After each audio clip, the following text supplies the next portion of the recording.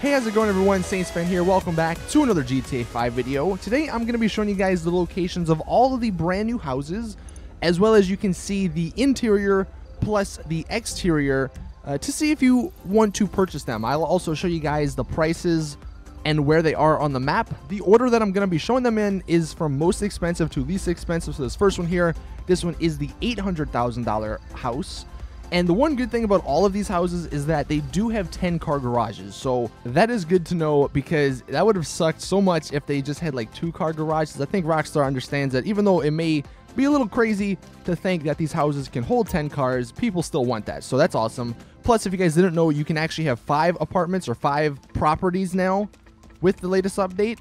The one sort of downside to all these houses though is that you cannot customize them. The customization that we saw in the trailer, that's actually just for apartments, or for a few apartments. All of the houses basically have the same interior. There is a little bit of a difference in a few of the houses, and you can probably see that. I think like some light fixtures are a little bit different, like the couch is a tad bit different in a few houses as well. And some of the houses have red like paint on the wall, but for the most part, they're basically the same. They're all a 3-story house. You got the first floor with the kitchen and the sofa. Second floor is the bedroom with like the balcony, which unfortunately you can't go out on either, which was kind of disappointing. And then the third floor, because it sort of acts like an apartment, is your heist room. So at least you get all the necessary stuff in these houses. And again, surprisingly, like most of the stuff in this DLC, these houses weren't that expensive. I was expecting them to be a lot more. And considering considering the most expensive one is only $800,000, that's pretty good. I think the least expensive one is like $450,000, so they're pretty reasonable if you did want to purchase them. I'm not going to commentate through this entire video, but you guys can just see on the screen, you know, like I said, I'm going in order of most expensive to least expensive, and you can just get an idea of where they are on the map, you know, if you wanted to purchase one. And hopefully this video helps you out with that, just so you don't need to spend money to see, you know, what the insides look like and all that. So what I want you guys to do as well in the comment section, let me know, do you think these houses are worth it? I honestly think we hyped them up a little bit too much. I think we were thinking of mansions, and these are just regular houses. These aren't anything too special.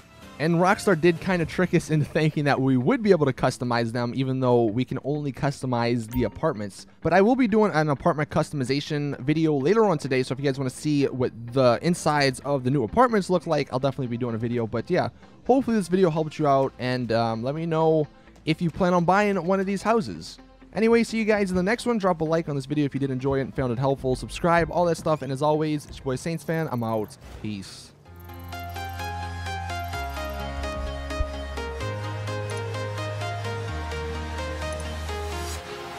Walking alone, the streets are empty. The only thing I can see is my own silhouette. I'm getting stronger, step by step. The clock is ticking, but there's no time for me. I've been flying from town to town, from London to Taiwan. I've been all around the globe trying to protect your soul. We are heroes tonight. We will fly above the sky. We are heroes tonight. Yeah. We are heroes tonight.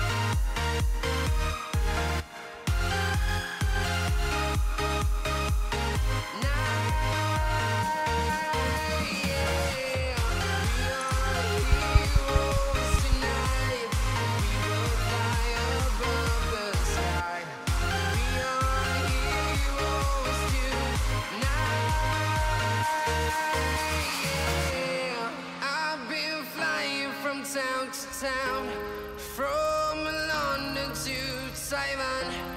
I've been all around the globe trying to protect your soul.